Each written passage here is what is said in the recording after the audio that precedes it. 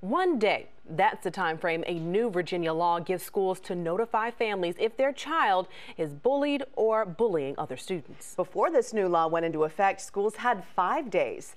This is just one of many new laws that took effect July 1st. It became law in the middle of the summer for students, but for some people, it is a welcome change.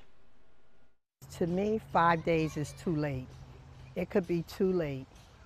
So I really appreciate that law. Yes, I wish they started it earlier, but yes, 1 day tops so they can address the issue before it goes overboard.